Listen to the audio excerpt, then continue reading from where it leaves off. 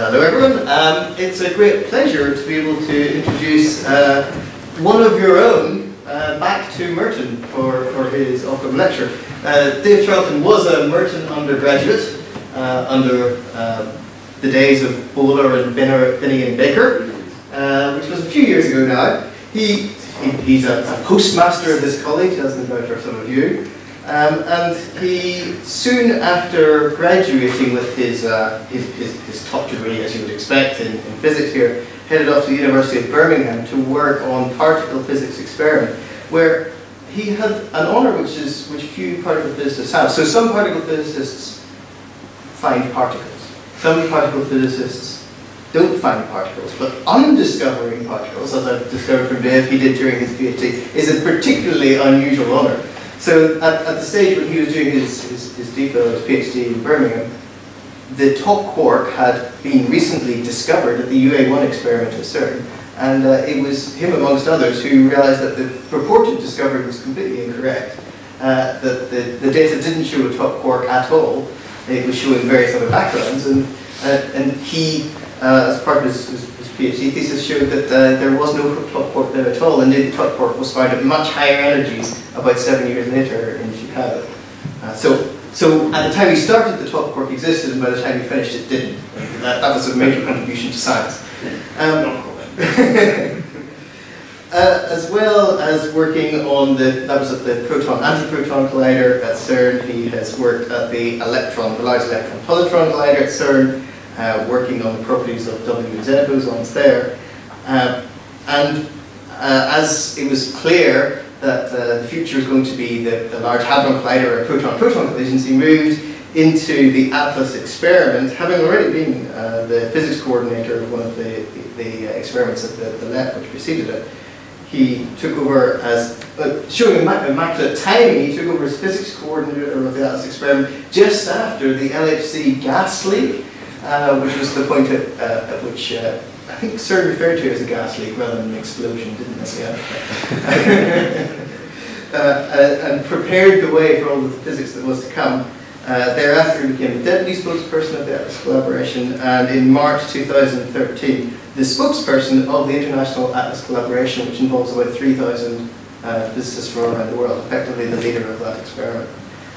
Which he has only just stepped down from in the last couple of months. So he's put in 4 years of very hard work in that role. During which period he was also elected Fellow of the Royal Society and so on. The previous spokesperson of the ATLAS experiment went on to become Time Person of the Year candidate and Director General of CERN. But Dave has managed even greater things than that, because he is your Ockham lecturer for this evening. And so with no further ado, I'd like to introduce Professor Dave Charlton.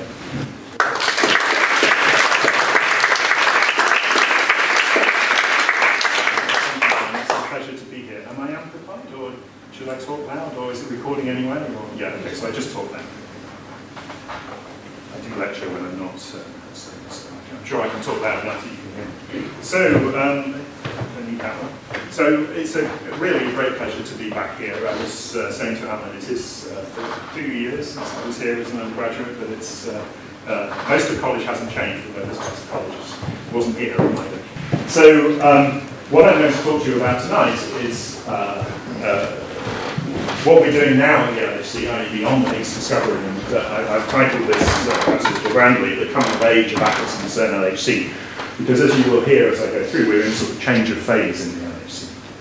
So this is the outline of my presentation. I'm going to talk first of all a bit about where we start. I'm not going to start really right at the beginning. I'm going to start with the Higgs discovery, which, although it seems like yesterday to those of us who were there, of course it's now 5 years ago. Then I'll talk about the LHC and ATLAS to set the context a bit. Perhaps we'll go back a little bit, but to talk a little bit about why I call it coming of age. I then will talk about what we're doing now with the Higgs boson beyond the discovery, and then I will say a few words about things beyond the Higgs that we are looking for, or that we are doing beyond the Higgs sector. And then I'll say a few words on look to the future, but this will be quite short because I will run out of time now. So let me start with the standard model. Now, I won't insult you by leaving this up for very long, but this is the standard model of particle physics. You're familiar with the fermions, the matter particles, the bosons, the carrying forces, the vector bosons. And then when I started showing this slide many years ago, this of course was a big question mark in the middle, and now we know that there is at least one Higgs boson sitting in there. However, you're used to seeing this, you've seen it so often that you stop asking some of the questions about it, and I'll come back to some of those later, but the structure of this thing and why it looks like it is something we don't understand really at all. We just know it's like that, the universe is like that. So here is the Higgs discovery. This is a photograph of the seminar at CERN, the main auditorium at CERN, on the day of the discovery, which was July 4th, 2012. I like to show this picture because I like to show you where I was on that day. I was in Melbourne in Australia, on the other side of the world, having just got off a flight that lasted about 40 hours. So it's amazing that I was awake at all, but it was pretty exciting, so I could stay awake. And it's these three people that you see here, actually 3 of the 4 spokespersons that Atlas has had. We happen to be sitting together, all looking very sleepy in Melbourne. And the 4th spokesperson, so this, I think for reasons which nobody entirely understands, except for a lot of preparation by CERN, this really caught the imagination of the people around the world, and I hope did a lot of good for science in general. And so this is just one of the headlines that I like the most. This was in The Guardian. This is an Atlas event, I should say. And I think this particular headline is one of the nicest ones that was written to encapsulate this. So what did we see in July 2012? Well, what we did was we looked, to show you in essence what we did, is we looked for a new particle decaying to 2 photons or decaying to 4 leptons. And here is the 2 photon case. And the nice thing about a particle decaying to 2 photons and only 2 photons is you can reconstruct the mass. This is the invariant mass distribution of 2 photon pairs.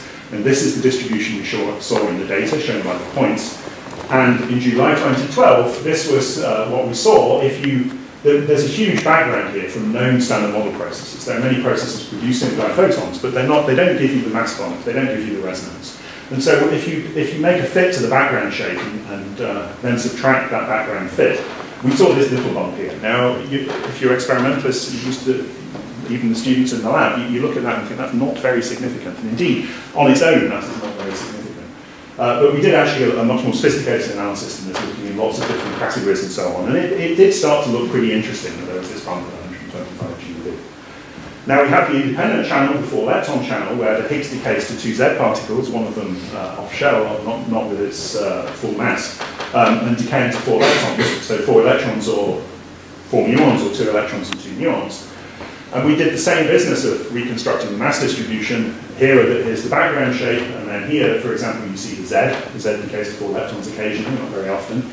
And then in blue is shown what you would have expected for a Higgs signal. Now, if I hadn't put the Higgs signal on there, I hope you could still have seen there was some sort of excess of that. Again, on its own, that doesn't look tremendously convincing, I would have to say, if you just looked at that. But when you put all the information together, you look at the other event properties and so on, you can do a calculation. You can calculate as a function of the mass of a hypothetical new object, putting together those different channels, what's the probability that that's just described by background?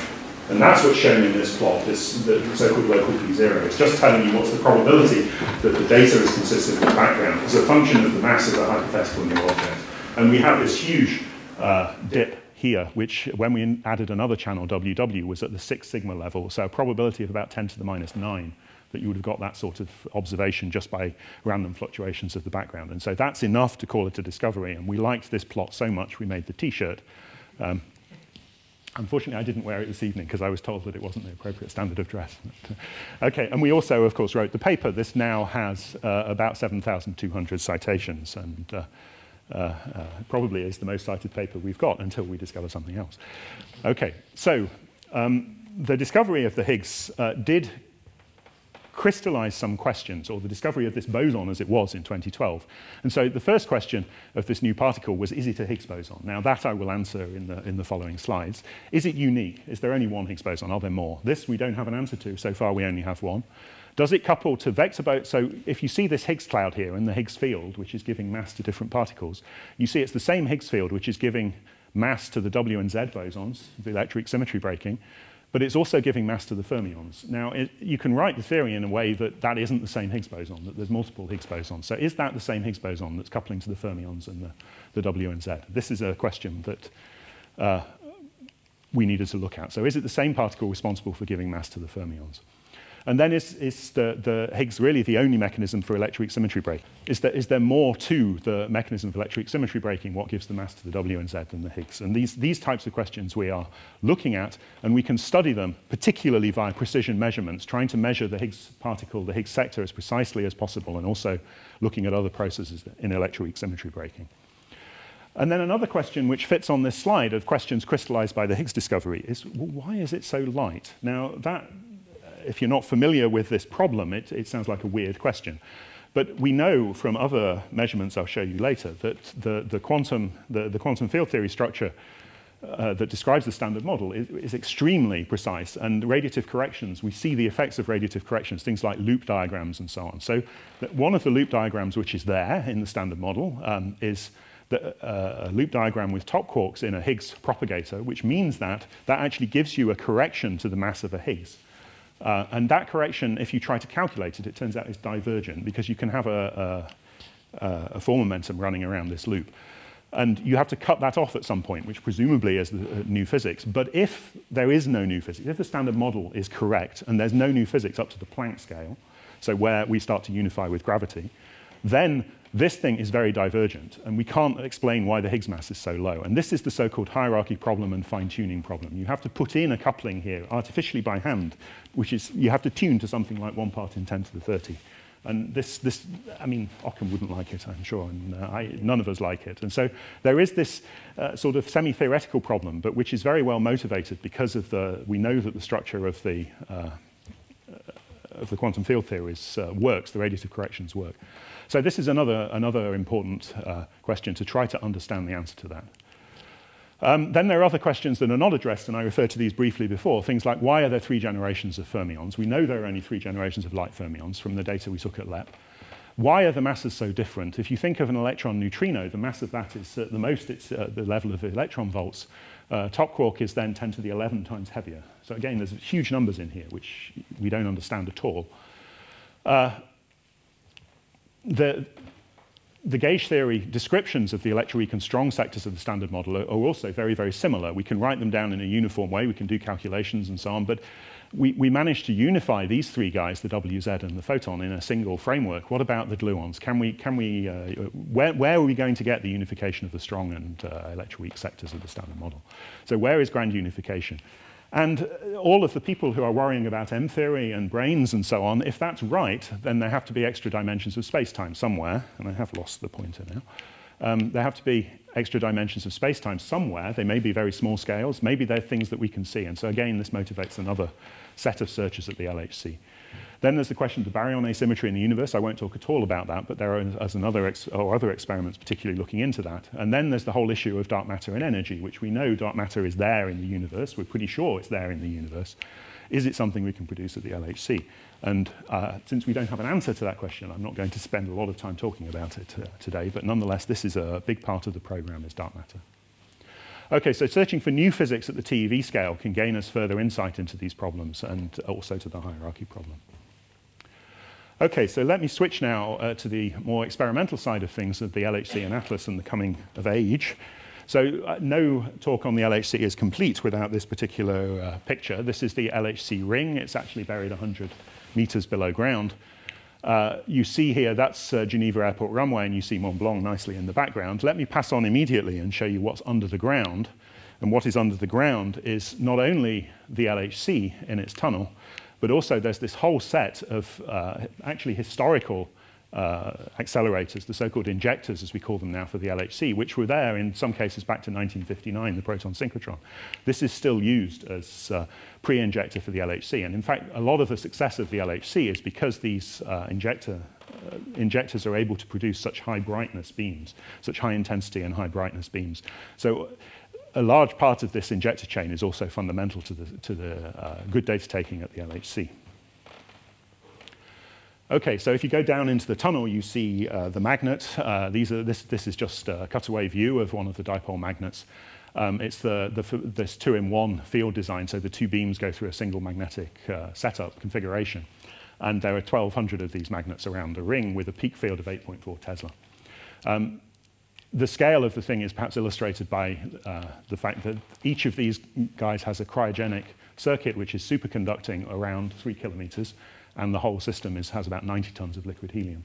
So the small gas leak that we had in 2008, 1/8 of these 90 tons of liquid helium turned from liquid helium into gas, and that isn't really just a gas leak, as you all realize. That is quite explosive. Okay, so looking then to the experiment, ATLAS, one of the big experiments at the LHC, one of the 2 largest experiments, ATLAS, the letter of intent, was actually put together in October 1992. So ATLAS now is actually, this year, it's celebrating its 25th birthday. And so this is another reason why I think these things, at some level, we're reaching a certain maturity in the collaboration. We know how to work together when the collaboration is 25 years old. So in the original letter of intent, this document, there were 88 institutions already from around the world, and indeed Oxford, of course, was one of those institutions, as was Birmingham. So here are the countries which have institutes in the ATLAS collaboration now. We have 182 institutions, universities and research labs in 38 countries around the world, which are coloured in here. We have about 3,000 scientific authors, and about 1,000 of them are students, PhD students and master's students. I should say, if I put on here the nationalities of the people working on ATLAS, a lot more countries would also be filled in, like India, Pakistan, and quite a lot of the African countries. But at the moment, they don't have, well, particularly the African countries don't have particle physics communities locally, but perhaps they will. So this is the ATLAS detector. It's a very familiar structure. I won't spend a lot of time going through it, but it's 7,000 tons. It's 45 meters long. It's 25 meters high. The interactions are here in the center, and the bunches of protons cross every 25 nanoseconds. Now, you're all physicists, so I can say that's every 8 meters. So 25 nanoseconds is 8 meters at the speed of light. And so the detector itself has about 110 million channels, which if you think about modern technology, you think about a digital camera. That's not actually a lot of channels by modern standards. Remember, ATLAS was designed about 20 years ago. But it does have timing capable of separating the particles from the adjacent bunch crossings. So when you have a collision, the products of the previous collision are spreading out through the detector, but they've only gone 8 meters. So they're actually overlapping collisions in the detector. And so that gives us a lot of interesting challenges to get the timing right. Okay, so when I show this picture of ATLAS, I've been showing this same picture for a long time, so people think, okay, ATLAS is finished, it's all done, but it's not. The detector is evolving. And so here you see just some examples of the evolution. This one is actually from 3 years ago, but these guys are from the last stop at the end of this year, so the last month or 2. So there are some new muon chambers, for example, being installed down in the bottom of the detector to give additional coverage, and then this is a very forward detector, far along the beam direction, to measure very small angle scattering, 220 meters away. So there's a lot of hardware work, development work going on all of the time, and I'll come back to that later.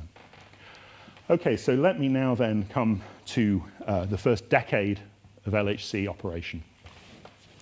So the Higgs discovery happened here back in 2012, and that was somehow the culmination of what we call run 1 of the LHC, which did start, it's actually a little bit earlier here because it started 2009, 2010 as well, but the big data samples came in 2011 and 2012. So that was run 1, which was really, looking back now, little data and low energy, but nonetheless we were able to find the Higgs due to the excellent performance of the detectors as well. Now we're into something that we call run 2, which is after the 2-year stop, we're now running again at 13 TeV center of mass energy. And then we will go on to run 3 at 14 TeV mass energy after a stop in 1920. Okay, so you see a common theme here is pushing up the energy. We're also pushing up the luminosity. So we're pushing all the time to try and get more and more intense beams. And the amount of luminosity is indicated by these numbers here. I'll come back to what an inverse femtobarn is, but basically you see a factor 5 increase and then a factor 2 increase in luminosity. And then after that, there's the high lumi LHC, which is another 15 years after this. So why do we push retest? This is probably familiar to all of you, so I will go very fast, but you're all aware of parton density functions, I guess. Everybody's aware of parton density functions? He says no, okay. So why do we push the center of mass energy so much? Well, it's because when we're running the LHC, we want to produce both the objects we know about, like the Higgs, as many of them as possible, but we also want to produce new massive particles, if there are new massive particles to be produced. And so what we do is the way this is described is that one can, we're colliding together rather than colliding together the protons. What we think of is we're actually colliding together the quarks and gluons inside the proton. Now, those quarks and gluons, the point-like particles, as far as we know, they only carry a fraction of the momentum of the proton, which is described by this variable x. And here you see a probability distribution, as it were, this parton density function as a function of x. And note it's a log scale here. So the probability that one of these quarks or gluons carries the full momentum of the proton is 0, basically. But if you want to know what's the relative probability that it carries 1%, then the chance is much higher. Okay, so these are distribution functions, but you can see that the vast majority of the material in the proton is effectively carrying just a small fraction of the momentum of the proton, which means there's a big sea of gluons and quarks in there. But what we want to do is we want to produce objects. For example, if we want to produce Higgs bosons, we want to collide together quark-antiquark that will give us a Higgs. So we want to, or two gluons that will give us a Higgs. So we want to produce a system which has a center of mass energy of the colliding parton systems, which is equal to the mass of the Higgs. Okay, so we can recast this. This isn't quite what we need, but we can recast it in terms of a thing called the parton-parton luminosity, which integrates over one of the x's effectively, and says as a function of the center of mass energy of the colliding partons, the colliding quarks or gluons, what is the probability distribution to get different values of this? So this is the so-called parton-parton luminosity, and again, it's very dominant at low values of masses. So we produce lots of low mass objects and very few high mass objects. And why this is really interesting is because when we're going from 8 to 13 TeV, we can make the ratio of that distribution, those partonic luminosities, for the two different center of mass energies. And so when you look at this plot, if we're trying to produce an object of 100 GeV, what this plot tells us is we produce twice as many of them for the same number of colliding protons than we did, because the axis here is 2, than we did at 8 TeV. But if we go up to 2 TeV, for example, and we're trying to produce particles, then we get about 10 times as many of them at 13 TeV as 8 TeV. So this is why we're trying to push the energy, because the reach is really going up, and the expectation is well predictable by this type of parton-parton luminosity ratio. And in fact, you see that here for a whole set of processes. So these are different types of processes, different particles we produce. W and Z particles, relatively rare in PP collisions, top quarks, then multiple objects. And these guys are all about factor 2 to 4 increase in rate or increase in cross sections as we go up to 13 TeV. But here there's a whole bunch of things which we haven't seen and we're looking for.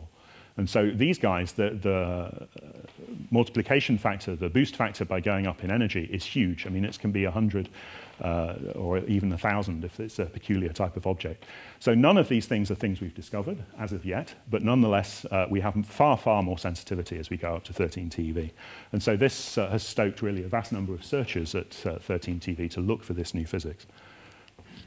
Okay, so to get there to higher energy, we have to make consolidation to the accelerator. I won't spend long on this, but just to say that the place where there was a problem in 2008 was one of the interconnects between these two dipole magnets. These interconnects are superconducting interconnects that are put together in the tunnel, and one of those exploded, or one of those developed, actually it just developed a bit of a resistance rather than a zero resistance in 2008, and then you got ohmic heating, and immediately that meant that the helium evaporated, and that caused the explosion. So all of these joints were inspected, and about a third of them actually were repaired. They were remade in order to be able to get up to the high energies we're at now.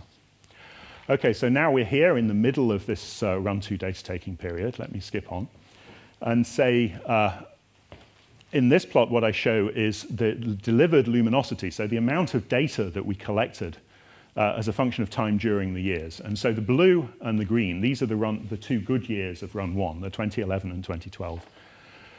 When we started in 2015, it was pretty much a touch and go year. I'm glad I'm not here giving this talk at the end of 2015, because at the end of 2015, we'd barely got the machine running. It was really a lot of work to get anything out of the machine. There were one or two things which were basically mistakes which had been made in the improvements of the machine. But those were fixed for 2016 data taking. And so in 2016, we've had this incredible luminosity performance. And that has given us a data sample now which is larger than all the previous data samples put together. Plus, you have to have the multiplying factor because we have much more sensitivity for any unit of integrated luminosity. So I promised I'd say a little bit about femtobarns. So the reason why we measure luminosity in inverse femtobarns is because the number of events you get is just the cross-section for a process, which is in barns or femtobarns or nanobarns or millibarns. And then if you multiply that by integrated luminosity, and your units are inverse femtobarns, anybody can do it without even needing an envelope. So it's an easy calculation to do. Of course, you have to know experimental efficiencies. Okay, perhaps I skip over that guy, and then just to mention well, perhaps you want to know what the weasel is there. So this, in this plot, it just shows this is the peak luminosity at the start of a fill during the year in 2016. So I showed you this tremendous slope of luminosity that was collected. Well, this tells you the instantaneous maximum luminosity, and we pushed beyond the design of the LHC for the first time in 2016. There are, however, some gaps in here, and these gaps in here are when there were problems. And so you shouldn't get the idea that the LHC, you just switch it on and it works. This is an incredibly complex system. And so here, for example, this was another explosion. This was an explosion of one of the power supplies for the proton synchrotron, one of the injectors, which happened early last year. It's actually somewhere here. But then for some reason last year we had 2 weasels during the year which managed to creep into the power transformers. They didn't get anywhere near to the LHC, but it's where the electricity, the 400 kilovolt line that comes in from the French electricity. No, it's not the same weasel. The weasels do not meet a good end after this. The remains of the weasels have been found, but the weasels were, yeah. The weasels also did not want to be in there, that's for sure. Okay, so that gave us 2 more of these dips in here, were actually due to weasels. And you wouldn't believe, I mean, you say, well, why don't we have weasel-proof fence? But of course we do have weasel-proof fence, but the weasels are clever and they get through it. So more work on that as well. So for 2017, we had a stop over the break, and now we're going again. So this is really just hot off the press, just to say both beams were circulating again in the LHC on the 29th of April after the end-of-year stop. And then this one was taken actually on the 10th of May, 5 days ago. So this shows that the beams are colliding again at 13 TeV. This is an event picture from Atlas zoomed in on the interaction point. And so we're not really going properly this year, but the LHC is waking up again, and we'll start with stable beams physics collisions in about 2 weeks' time. So we expect to match or exceed this fantastic 2016 data sample in both 2017 and 2018. So things are looking quite good. Okay, so then let me come back to the Higgs boson and talk a bit more about what we've done with the Higgs since the discovery. In fact, at this point, if we just talked about 2012, July 2012, I should say the boson, because if you remember at the start, we didn't even call it a Higgs, because we weren't sure we could call it a Higgs. So some of the key things we have to establish about this particle is how it couples, how it interacts with the other particles of the standard model. And we do that partly by looking at how it's produced and how it decays. So what you see here are a set of 4 of the most important production diagrams for producing a Higgs boson at the LHC. Now, I'm hoping that diagrams are familiar enough these days that people can figure out what this means. So here I have 2 gluons that come in and they fuse. There's actually a loop here, which is probably a top quark, and that produces a single Higgs. In this case, I have 2 quarks that come in. These are 2 Ws or 2 Zs, which fuse together. This is the so-called vector boson fusion channel and produce a Higgs. But they also have 2 jets in the events that are shown here. In this case, a Higgs is produced together with a W or Z boson. And in this case, a Higgs is produced with 2 top quarks. Okay, so these are the main production diagrams, and one of the nice things about 125 GeV is that all of these diagrams are important. So the cross-section for these different processes is shown here. And you see glue-glue fusion is this process is the dominant one, but the others are only down by factors of about 10 or 20. And so we can actually look for and try to measure all of these different processes. They all look different in the detector because there's different final state particles. So we can separate these out, and they tell us different things about the couplings at these vertices of the Higgs to the different types of particles. Okay, so if we put together all of the information that we got from the run 1 data, remember this is the 7 and 8 TeV data, and we put that together in a combined analysis, actually of both Atlas and CMS data, we can express the production, how well we've measured the different production processes in terms of this parameter which is called mu here, which is a normalized rate to the standard model. There's many mu's, I'm afraid, in this talk, but this is the rate normalized to the standard model. So if the Higgs looks like a Higgs from the standard model, these guys should all line up on 1. So the measurements are all shown here by the data points. If you just concentrate on the black ones, these are the combined Atlas CMS results. You see everything is consistent with 1, and they're generally all a bit higher than 0. With TTH, you sort of, I said everything's consistent with 1. This is a couple of sigma high. Maybe there's something weird going on there. But generally, these things look as though they're well described by the standard model Higgs, and this tells us a lot about the structure of the couplings. These are not yet precision measurements. If you look at the errors here, these are errors which are typically they might have 30% errors or something like that. We need to do much, much better than that to really to make sure that we understand the Higgs properly. We believe with the full LHC data samples we can get these down to a few percent. Okay, in addition to the production, there's also the decay. And so this pie chart that's shown here is the branching ratios. It's the fraction of times a Higgs produced decays into different final states. So the BB bar is about 50%. It's a bit more than half. The dominant decay of the Higgs is to a pair of B quarks. Very rare processes that decay to the 2 Zs or decay to 2 photons. But these guys are the ones we discovered it from, because we can reconstruct these very cleanly, even though the rate for these is very low. But you get an inkling here. You also realize if we've only seen a tiny fraction of the Higgses, there are a lot more Higgses in the data to be teased out if we can get there. We've been looking for the other decay modes, and the WW tau tau by now we've seen. And so this is illustrated. This is a similar type of plot to the previous one, but basically we've observed with more than 5 sigma significance now, Higgs to gamma gamma, Higgs to 4 lepton, Higgs to WW, and Higgs to tau tau. Now, Higgs to tau tau is important because these guys are all bosons, but this guy is fermions. So this starts to tell us that the Higgs is coupling to the fermions as well as the bosons. From this, we see rather directly that Higgs is coupling to fermions. Okay, we can recast that in terms of looking at the strength of the interaction of the Higgs with different particles as a function of the particle mass. Now be careful with this plot. It's a very misleading plot because it's a log-log plot, and they're always designed to hide things rather than show things. But this is a log-log plot, and you see that basically the different couplings do lie on the straight line. So the proportionality of the coupling of the particle to the mass of the particle is observed, but only so far with a few channels, the top, the W, the Z, and the TT bar. And in fact, the top has not been seen directly, and the B has not been seen very convincingly yet either. So anyway, this does look like a Higgs boson. It couples to particles proportional to their mass. It looks as though it's the particle that gives us the Higgs mechanism.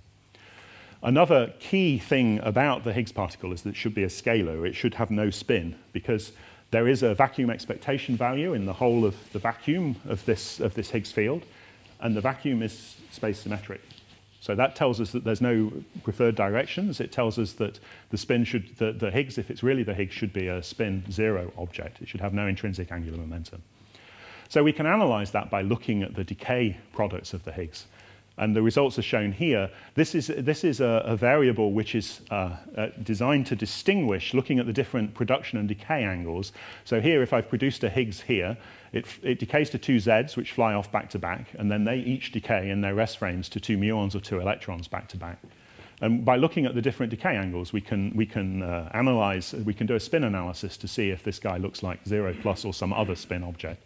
And what this plot is showing you is that for each of these hypotheses, there's pairs. This is a hard plot to see when you can't see the vertical lines, but there are pairs here of predictions, for the blue for the standard model prediction and the red for an alternative hypothesis. And in each case, the data look like the standard model prediction. So the data look like 0 plus, and they don't look like anything else. We can't say it's not a spin 20 object of some bizarre type, but this is where Ockham comes in. Ockham would tell us that the simplest hypothesis is probably the right one. So it probably is 0 plus, and it's none of the other nearby solutions, nearby possibilities. So it seems to be a scalar object. It seems to couple to mass as it should do. So what else can we measure about it? Well, we can measure its mass. Remember, in the standard model, the mass of the Higgs is a free parameter. It's the one thing we didn't know about the Higgs when we started looking was what its mass was. So it's one of the most interesting things to measure. To do that, we have to understand the performance, the resolution of the detector very precisely, and that's illustrated here. So here I show the difference, the ratio of the reconstructed mass of a particle versus its expectation as a function of the momentum of the particles it decays to. So think of a Z. A Z decays to 2 muons. I look to see how, as a function of the momentum of the muon, how well I can reproduce in the simulation, how well I understand the momentum of that muon. And the answer is to better than 1 part in 10 to the 3, so better than 1 per mil. And so that gives us a very precise calibration of the detector. We do the same for the electrons. I won't go into that, but it gives us a very precise calibration of the detector that allows us to measure the mass of the particle. And so this is the measurement of the Higgs mass obtained from run 1. And the final result is shown here, 125.09 plus or minus 0.24 GeV. that doesn't perhaps mean too much, but this is a 2 per mil relative error. So already, within a couple of years of discovering this particle, we were able to measure its mass with a 2 per mil relative error. Okay, we now move on to the 13 TeV data, and we are seeing again the Higgs signals in the same place. Now, this may sound trivial, and of course, we all knew we would see the Higgs in the same place. But there were one or two, when you have a collaboration of 3,000 people, there's somebody who says, but it's not real, it's going to appear, it's not going to be there in the 13 TeV data. So we all had slightly bated breath while we were doing this analysis, but it's there in the same way in the 13 TeV data, at the same mass. And we've also now measured the cross-section, the rate of production of these guys at 13 TeV, and it's consistent with the growth expected in the standard model, although the errors are big. And then I flashed this one because this is a plot which only became public this morning, and this is the full statistics. This is the 4-lepton mass distribution. So compare this with the one I showed you at the time of the discovery. This is the background shape for the 4-lepton case, and this is the Higgs signal. And you can see now there's absolutely no doubt. This is not a statistical fluctuation. It's very clear to the naked eye that this is a new particle being produced. So we've started to make measurements at 13 TeV. This is what that says. This event I like to show. This is a candidate Higgs to ZZ event where one decays 2 electrons, which are the 2 green, picked out here in green, the 2 electrons with the track that's associated to them, the charged particle, the electron. And then the 2 muons are shown in red. Now, if you zoom in and look very close to the interaction point, and you look along the beam direction, you can actually see in this lower plot, this is a few centimeters here, but what you can see is these red tracks and the green tracks, when you extrapolate them back, they all come from a single interaction point, as they should, because it's a single particle that's been produced. But you also see there are many other interactions that have happened, and these are ones that have happened in the same beam crossings. So when the beams collide, the width of the beams is about 10 microns, so you don't see a transverse spread here, but the longitudinal spread is a few centimeters. And so we can separate out the different proton-proton interactions that happened during this single beam crossing. And there's about 25, 30 in this case, which is typical for the run-2 data. And this is a big experimental challenge, which I don't have time to talk about in more detail. So other channels we're looking for in the run-2 data, this I can go fast on. We're looking for this TTH production, so this diagram that's here, and you don't see the pointer very well, but production of top quark pairs together with a Higgs. This is a process we haven't seen and we want to see because it will allow us to probe this vertex very precisely, or directly, I should say, rather than precisely. It'll be a while before it's very precise. And then we're also looking for this dominant Higgs to BB decay because we haven't seen that yet, despite the fact that more than half of the Higgs bosons should be decaying to BB bar. We've not seen it because it's very difficult to tease out of all of the large backgrounds. So these are analyses which are ongoing. These are mu plots, and this is from 2015 plus 2016 data. And just to cut it short, you see we don't actually yet have convincing signals for these two, although TTH is getting there. We see something which is not very consistent with 0 at this point. It's about 3 sigma above 0. So observing these two channels really remains a key goal for run-2. This is part of what we're really focusing on now in the Higgs sector at the LHC. We're also looking then at the second generation of fermions. I meant to put a standard model diagram back on here, but one of the interests is that the fermions we've seen decays of Higgs to tau and to B quarks, but we'd like to see second generation fermion decays, but they're relatively rare because of the low mass. So we're looking for that. We've placed constraints at the moment. It's not exceptionally large. If the Higgs to mu decay were as fast as the Higgs to tau decay, we would see it here very clearly, but we don't see it. Therefore, it's very suppressed, and we will continue looking for it. It will require a lot more data. Okay, so that's a sort of lightning tour of what we're doing in the Higgs sector. It's clear that there are a vast number of measurements, in fact, many more than the ones that I can show you here, but we're really starting to understand in more detail the properties of this particle. Okay, so what about beyond the Higgs? Well, I'm just going to flash briefly 2 different areas of what's going on. One is precision measurements, and one is direct searches. So precision measurements, this is another way of probing what is the properties of WZ particles. Also probing, we test QCD predictions, event-generated models, and there's big advances being made in those in recent years. But we can also probe for new physics in loops. So I mentioned the loops previously with corrections to the Higgs mass, but there's many other ways that we're sensitive to new physics in loops and existing physics, standard model physics in loops. And then we also are looking for direct searches. And I won't say much about those, but there's a huge amount going on. So here I show, going back, this is really going back to the 1980s when I started my career in particle physics. At that time, we just discovered the W and Z particles. Now, the W and Z particles are very much our calibration channels. They really help us to understand the detector. But we can also do physics with them. And so here I just show some typical, this is actually from a relatively small 2011 data sample. I just show the distributions of, in this case, the invariant mass of the two muons around the Z. You see a beautiful Z signal. This is really a standard candle for us now. For the W, we have a similar type of distribution. We can't, because of the neutrino in a W to electron neutrino decay, we can't fully reconstruct the W, but nonetheless we can reconstruct what we can, and we get, again, a very beautiful, clean W signal with very little background. So we can study the properties of these particles in great depth with very high statistics, because we have millions of them from this sample. And so just to flash the type of measurements that we're making, here you see this is a distribution of, it's actually an angular distribution just of the lepton in the detector, so just of the electron or muon and the angle it makes to the beam direction in the detector, transformed into this eta variable. And the data on here are actually shown, they're not shown by all of these things that look like data points. The data is shown by the black and the green. And the things that look like data points on here are actually the theoretical predictions using different models, particularly of parton density functions. And they're all over the place compared to the beautiful precision of the data. So this illustrates the distinguishing power we have between these particularly different parton density functions with these fantastically accurate data, these millions of events we have, in this case, in the W decay channel. We can look at the cross-section for producing Ws and Zs just more inclusively than this, and compare that with the predictions of different models as well. And on this point, this curve again, the data point is the black dot that's shown here. The bigger error bars are all the theoretical predictions. Now, as an experimentalist, it's always wonderful to see a plot with experimental data points with errors, ellipses, which are much smaller than the theoretical predictions, because we've learned a lot. And so from this, we're able to derive, in fact, new, strongly improved parton density functions, and that's work which is going on. So these are very important, very useful for that.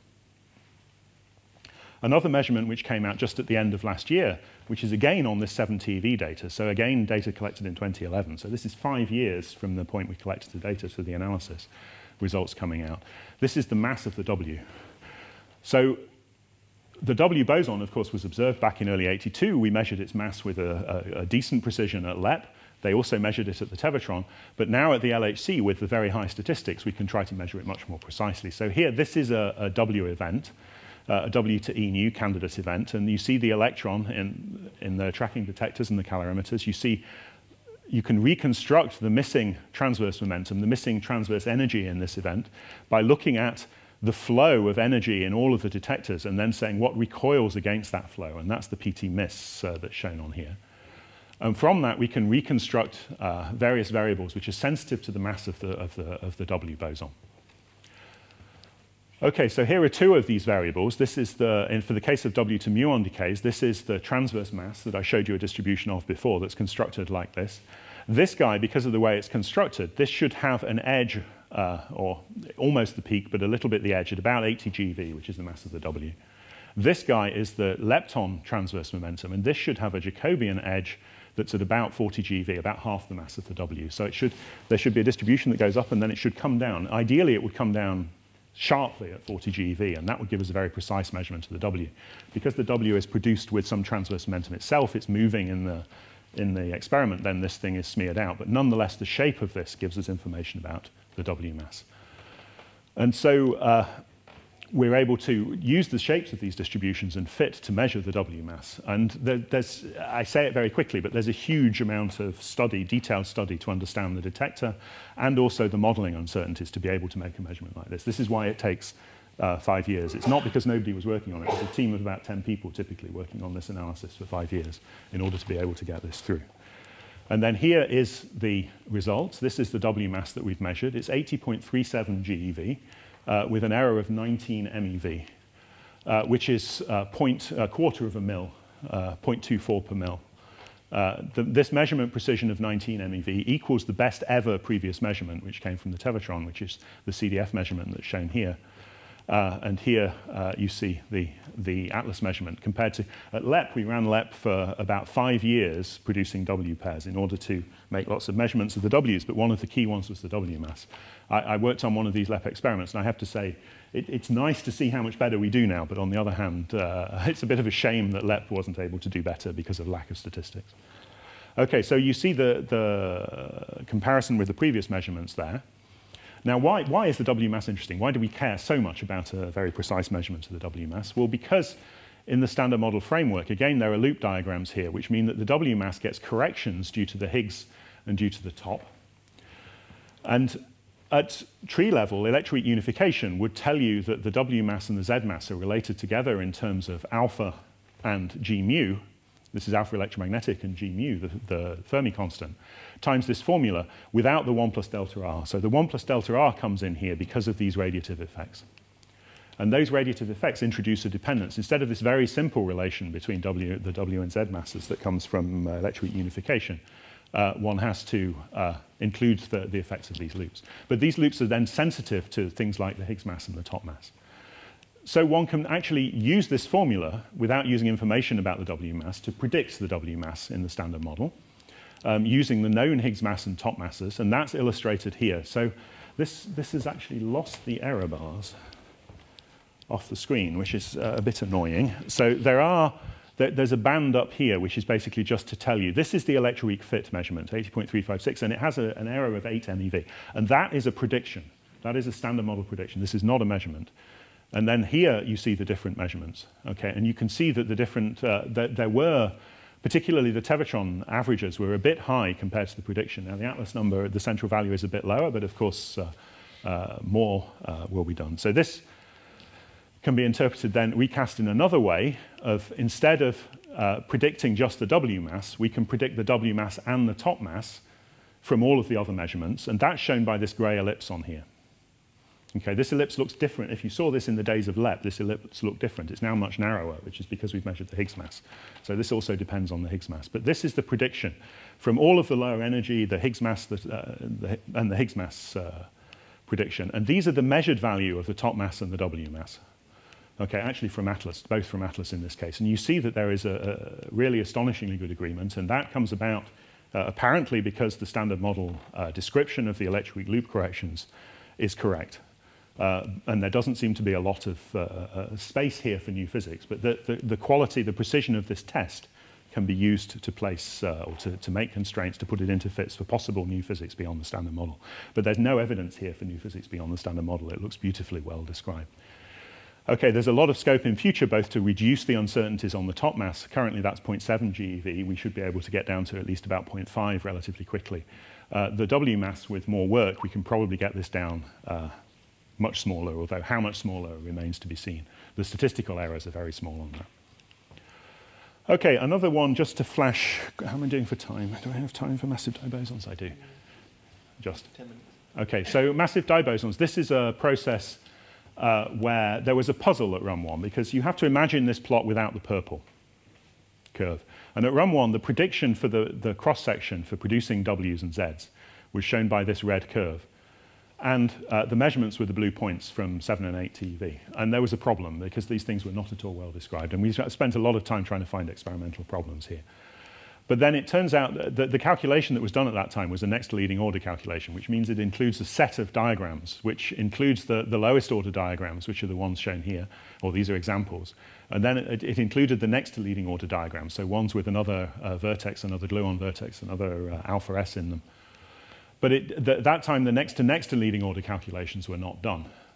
Now, in the meantime, after the run 1 results were out, but before the run 2 data was collected, that calculation, these next to leading order calculations were done. These are immensely complicated calculations, which have to be done by computers. They can't be done by people because there are so many diagrams in there. I mean, people guide the computer calculations. And that predicted the rise to the value which is shown in purple here. So this was actually a prediction by the time we measured the 13 TeV cross-section.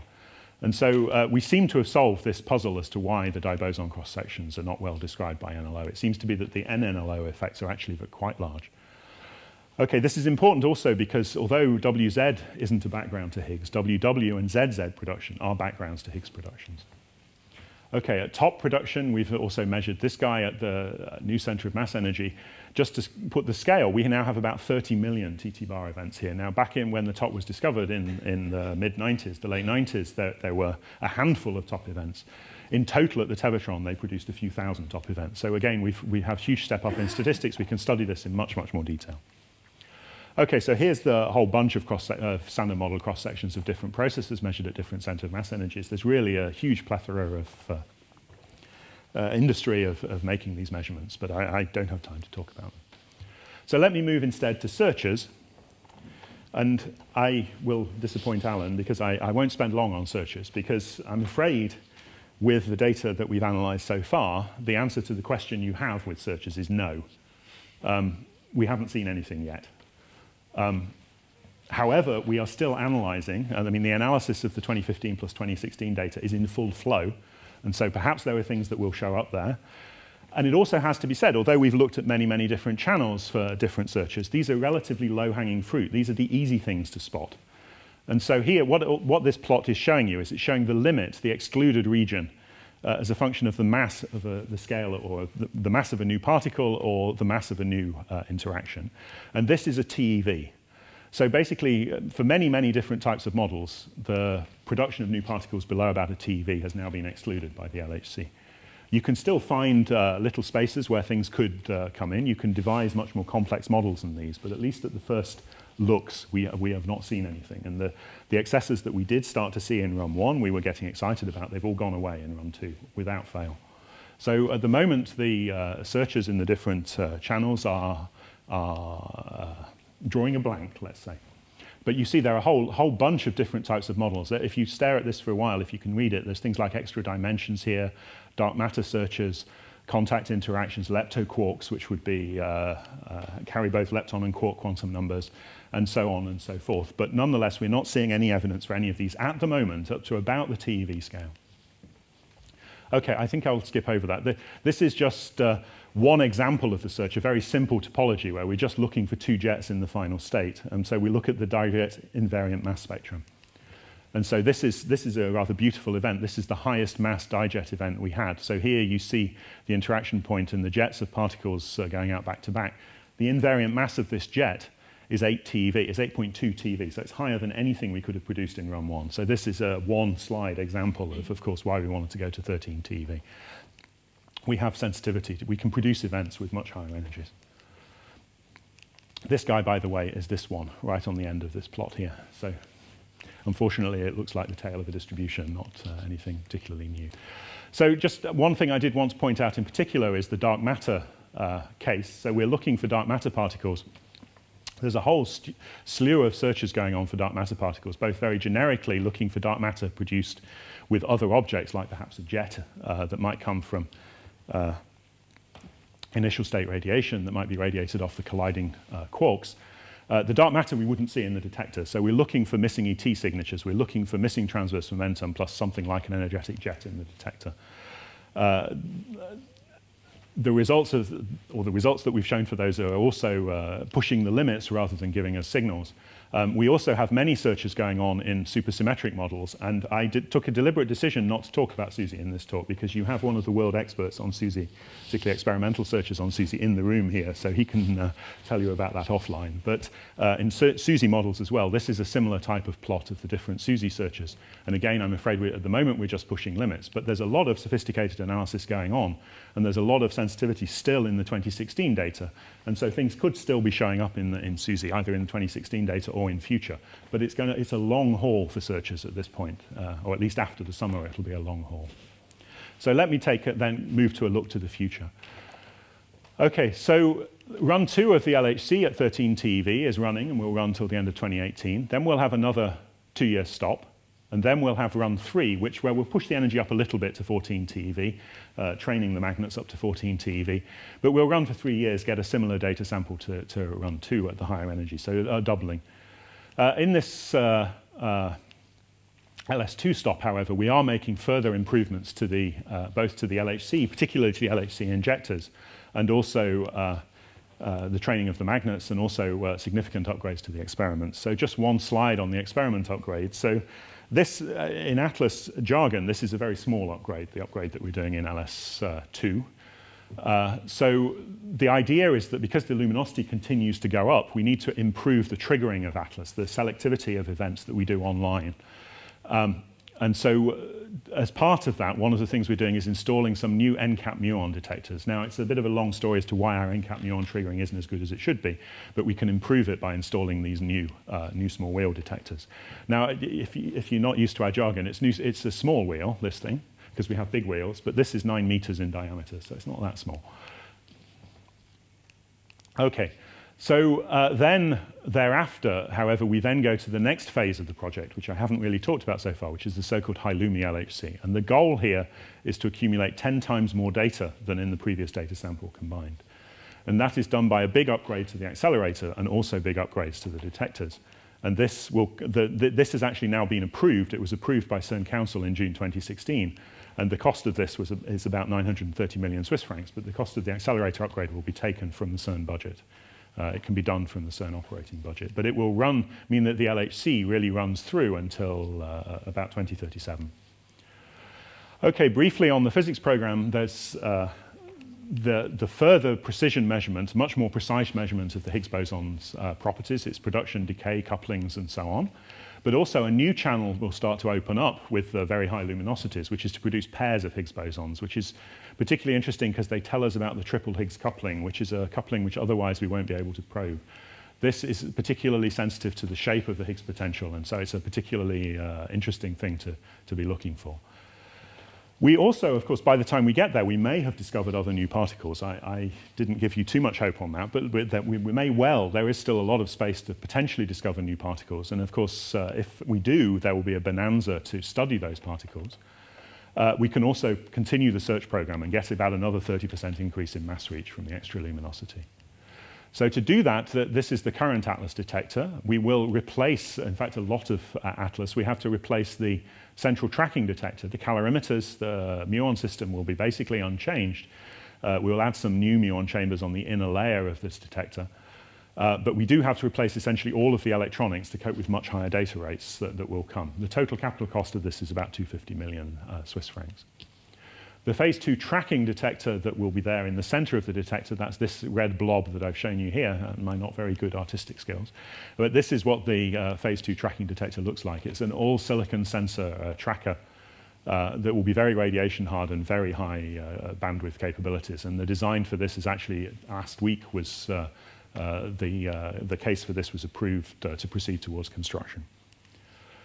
And then looking at the even longer term, and so this is really for the young people in the room rather than people like me, but looking beyond the LHC, we're now looking really, or CERN is thinking hard about the next project beyond HL-LHC. So the concept exists, or is being discussed now for a much larger collider. This is the so-called FCC, Future Circular Collider. And on the picture of CERN, the LHC, which you're used to seeing this huge great ring, this is the LHC and this is the FCC. So it would be about a 100-kilometer tunnel. It actually would go underneath the lake near to Geneva and go around the back of the Salève Mountains. It would have a luminosity which is 30 times higher than the LHC design luminosity. And it would have direct sensitivity to new physics, to producing new particles, up to about the 10 TeV scale rather than the 1 TeV scale that we have at the LHC. So it pushes way beyond LHC. And so if these fine-tuning and hierarchy arguments are correct, then we should be expecting new physics to show up in the few TeV scale. I can find you theorists, Nima Arkhani-Hamad, for example, will swear to you that new physics will show up by 10 TeV. I'm not quite as confident as that, but it's certainly a hugely extended reach. In addition, one could put electrons in this machine and have electron-positron collider or electron-proton options. Now, this could start operation around 2040 if the go-ahead were given, and this is a discussion that will take place in the coming years as to whether we should go ahead with this. It will take at least 20 years to construct, which is why we need to start making the decision rather soon, just as the LHC took a long time to construct. But there's really a lot of thinking going on now. This, by the way, if you don't know the Geneva area, this is the Jura Mountains. On a day when there's actually got snow on them, which are fairly rare these days. And so the concept of a detector for FCC, this actually doesn't look very different to Atlas when you look at it quickly.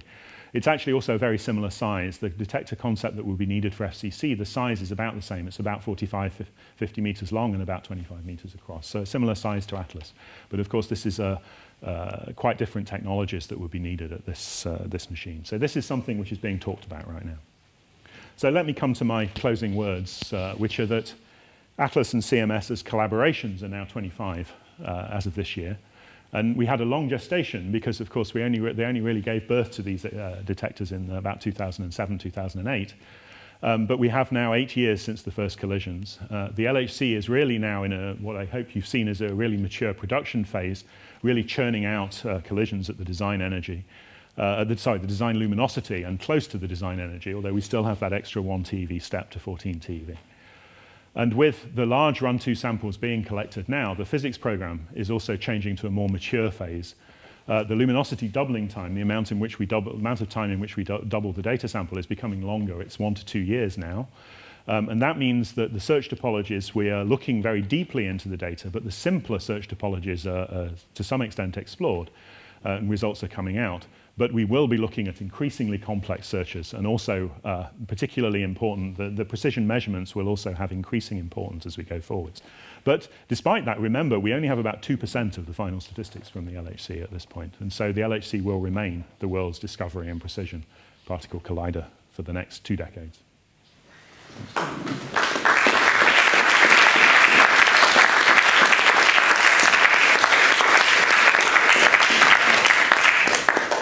Do you want to ask for it? So thank you very much, Dave. That was a fascinating overview. The floor is now over to you. And put the lights up. Yeah, we can do that, and we can see you.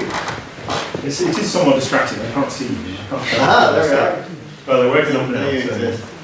So what would you like to ask? What would you like to ask?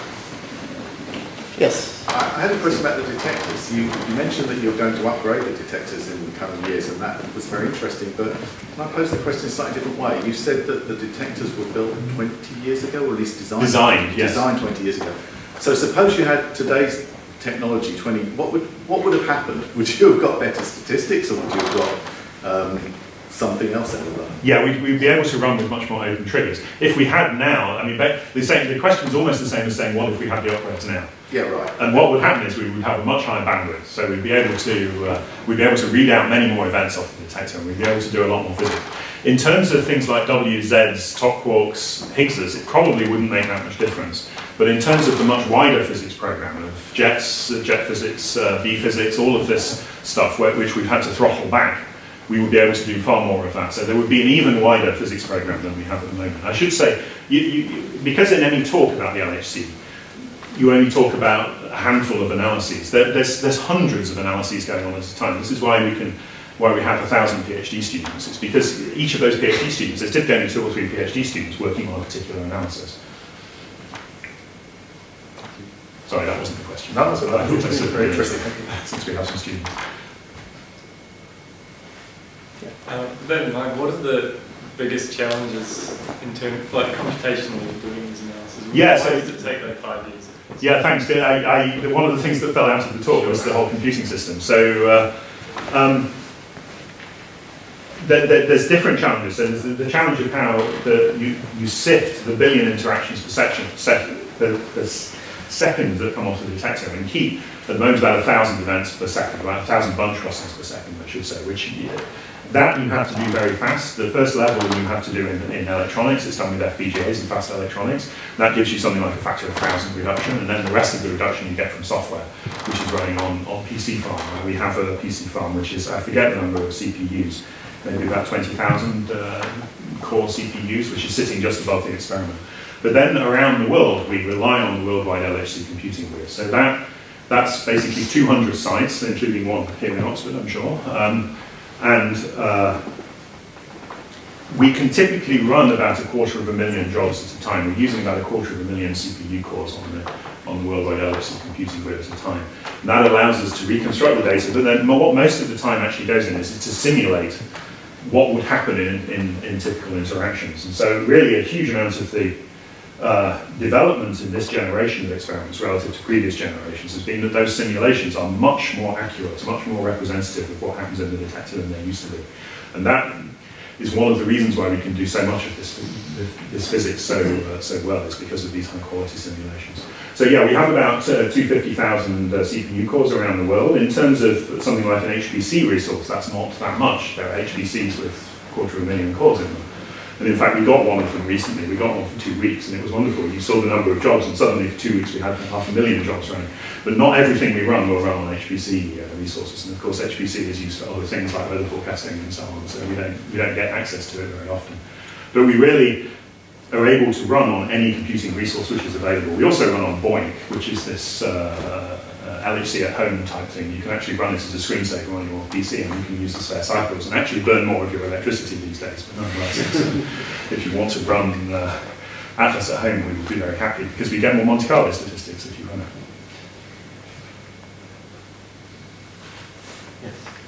I was wondering which particles are you expecting to find, because strong interaction energies are very high, weak interaction energies, WZ and Higgs, etc. you have found. So what thresholds are you crossing with your 13, 14 TeV? Well, the simple answer to your question is we don't know. I mean, we're in an interesting point at this stage in the LHC that we are entering uncharted territory. We have good theoretical arguments to think that there should be new physics coming at the TeV or 10 TeV scale. But whether it's the TeV scale or 10 TeV scale, we don't know. And we don't know precisely what the nature of that new physics is. There are hundreds of different theories. The different searches I've shown you were basically different ideas as to what that new physics could be. As an experimentalist, I'm not going to say I like one and not the other, because we have to look for everything. We have to search with open minds. So we just don't know what's coming. It could be new, heavier versions of the existing particles. Maybe there are heavier Higgs bosons. I didn't have time to talk about that, but we're searching for heavier Higgs bosons. There could be, I mean, every other particle in the standard model, there's more than one of them. But for the Higgs, there just seems to be one. Is this right? We don't know. I mean, there's so many, as I say, they're almost questions we've forgotten to ask because we know the standard model works. But what else is there? Our theoretical colleagues in the past have been remarkably bad at telling us what it is that we should be looking for, with a couple of exceptions. Yeah, Peter Higgs, François Engler, and Robert Brown. I'm conscious that I'm sort of continuing the trend of older people asking questions and younger people waiting for the dinner. So while I'm asking the question, I suggest the younger people think of questions to ask. But I want to ask a sort of a slightly provocative question. Right? So our civilization's selling point, I think, is that we sort of we've understood the grand design of the world, right? I mean, you know, the sort of the building blocks, the principles, and so on. So if barbarian hordes sack Geneva tomorrow and shut down CERN, or equivalently well-meaning politicians stop your funding, and this all ends now, right? What will the future historians say? What will they say? They have failed to understand what? Well, in these grand terms. I mean, what are we going to lose when this all ends? Let me try and answer your question with a question. What would have happened if we stopped doing physics in 1900? Oh, well, exactly. I mean, that's how I answer the politicians, of course, because that argument works with the politicians. Yeah. But, well, so what do you think? I think we don't know. We don't. I mean, we don't know. I mean, there's so many weird questions. I mean, the whole dark matter, dark energy issue. I mean, what is going on there? I mean, maybe dark matter is WIMPs. Maybe it's electroneutron type objects. Maybe it's something utterly and completely different. Maybe it's axions or something like this. Maybe it's a whole mix of the different. Maybe there's a whole set. I mean, there's a dark universe rather than just some dark matter particles. We don't know, and so there are questions like that which are part of the scenery. But I don't want to propose that that people try to say, oh, is the goal to solve dark matter in the future running of the LHC? And that is a goal. It is not the only goal. We want to see what's there. We're trying to be as open-minded as possible. But I don't know. The answer to your question is, I know we will know almost nothing about the Higgs boson if we stop running the LHC tomorrow. And we can know a heck of a lot more about it if we continue to run it. But I don't know where the next new particles, where the next physics is coming. So would it be correct to interpret your 1900 analogy by saying, in some sense, we've run out of questions, and the challenge is to go in search of new questions rather than answer the existing ones? Well, I think we have the questions, but we don't have any insight as to, or we don't know where the answers to those questions are going to be. I don't want to say we don't have any insight as to how to, because we know how to try and find solutions to those questions and how to, where we can look for things. But we don't know where the answers are going to be. So I'm not sure it's quite as simple as but we need new then questions. it's not 1900, because 1900 we would have died happy. I think this student is taking up too much. I'm giving the students time to come up with something. I know, and we thank you for that. At this point, all right, people, would any of the other students like to close? There's no problem with provocative. So the LHC is a shining example of international scientific collaboration and success, while on the other hand, ITER is still holding the ground. Sorry, I think ITER has a very nice concrete platform, actually, these days. But yeah, I think ITER will get. ITER is an incredibly ambitious project. There's a lot of there is. ITER is completely and utterly separate from CERN, of course, different countries, etc. But and it has different problems in terms of its organisation that CERN doesn't have, because CERN, it tries to get things done in the member states according to the amount of money that member states pay, but CERN figures out how to spend its money. And I think with ITER, this is not quite so simple. I'm not an expert on it, you should ask an expert on ITER, but I think that it's not set up in quite the same way. There's a bit more requirement of having to bring together things, the things that the individual nations want to contribute. But ITER is a very, very challenging project. The magnet system we have in Atlas is the largest superconducting magnet system in the world. It won't be when ITER comes on stream. So our magnet experts, for example, are also working together with ITER. And so but the technology of what they're trying to do is tough. But yeah, LHC didn't stick to its schedule. Let's be clear. The LHC, when people originally had the idea back in the 1980s, they thought we could run the LHC in the mid-90s, which of course we couldn't. When it really got into a serious, properly scheduled construction project, it was going to be ready in 2005. And it wasn't, it was ready in 2008. It was not properly ready in 2008, so it exploded. And so then it came back in 2009. So these things do take longer than you expect. But cost-wise, the LHC came close to its correct cost. The experiments were costed at a total capital cost of 475 million Swiss francs. They were approved for that, and the eventual final cost was 550. Now, on the scheduling, I can remember during my own PhD thesis, the time until first beam at the LHC was an invariant the whole way through my PhD. It was continually 5 years. But soon after, it did. Yeah. Eventually, things turned around. Yeah, exactly. So I don't know. I can't solve the problems with it, but it's a tough problem. The LHC, by virtue of being a hadron collider, is obviously not doing these kind of electron-positron collisions that you think, or that are planned for the FCC. By virtue of these different kind of processes, as opposed to just kind of the energy, obviously these processes can be done at other colliders at less high energy. Yes. Is there anything specific to these kind of new processes that you'll be able to do at those higher energies in the FCC that make that interesting, or you expect to find? Yeah, I think if what you're talking about is trying to measure the Higgs more precisely, apart from extremely rare things like perhaps the Higgs pair production that I mentioned right at the end, that I think may be easier at the FCC than any of the circular plus and minus colliders. It's not so clear with a linear plus and minus collider. There you can maybe get access with enough central mass energy. But for the other precision studies of the Higgs, you don't gain so much. You don't really gain from the higher central mass energy. The real gain of going to the FCC, the reason you would build the FCC is Hadron Collider as a discovery machine. It will do precision physics as well, but I think the reason you would build it is because you think you're going to. It's likely to be something that you can discover in that region, new physics or new signs of new phenomena. And we may yet get more hints on that through things like precision measurements. I didn't talk at all about B physics and the whole program of the LHCb experiment, which is trying to measure B decays very precisely, which through loop corrections, again, is giving potentially sensitivity to very high mass objects, or that might be in the TeV, 10 TeV range. So there might be some hints also from those precise measurements, which I didn't have time to talk about. But we'll know more about it in the next few years. Yeah, and obviously we can't keep building bigger and bigger colliders forever, so what do you think would come after?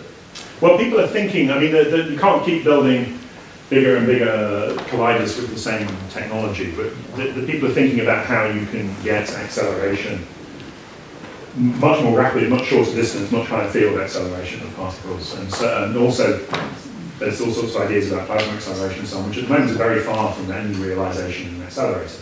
Though you can accelerate odd particles with very high gradients. But of course, you don't need odd particles, you need production running, so you need to be colliding particles all the time.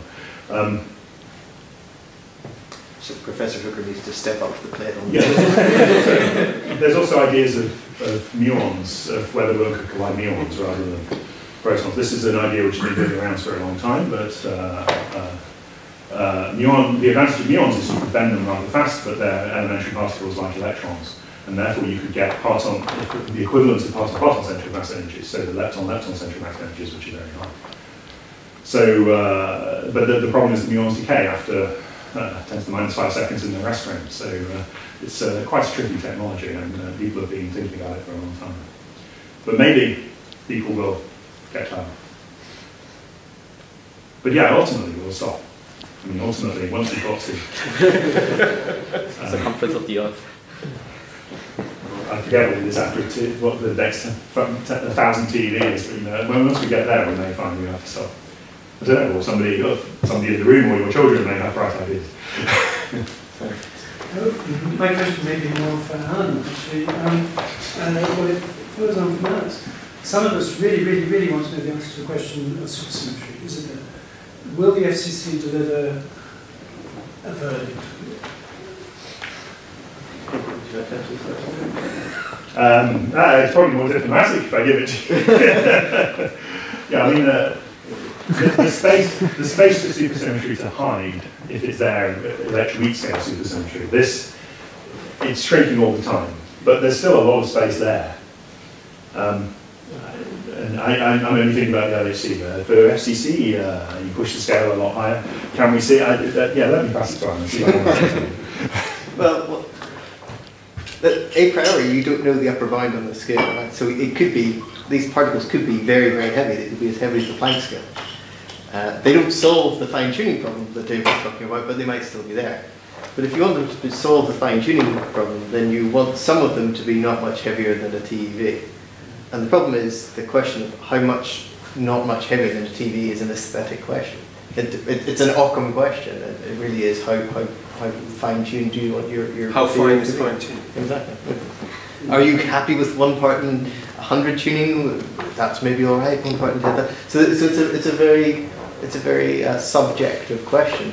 I think what you can say about the FCC is that if dark matter is made of weakly interacting massive particles, where by weakly interacting I mean interacts through the weak force, then the FCC pretty much finds them or rules that out as being the mechanism of which by which dark matter exists. So in that sense, you can make reasonably definitive statements.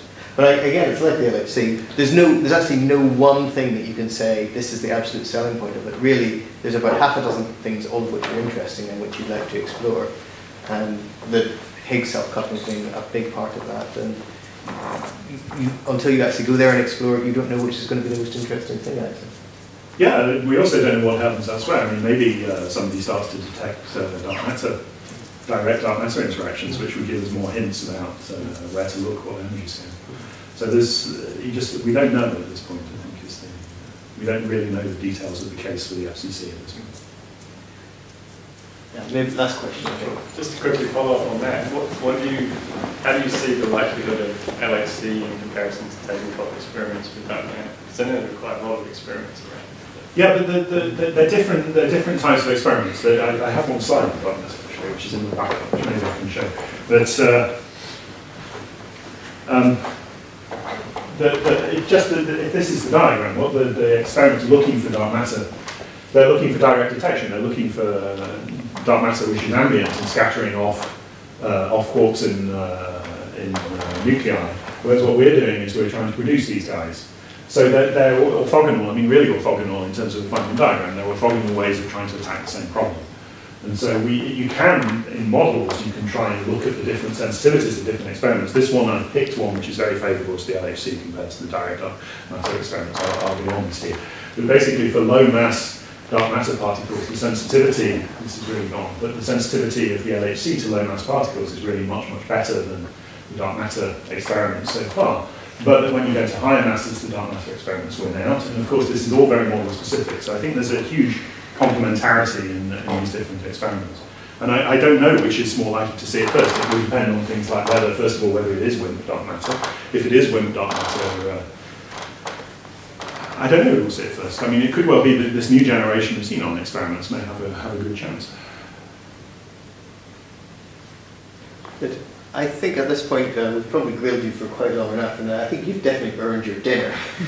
So I think we could give you one more round of applause as thanks.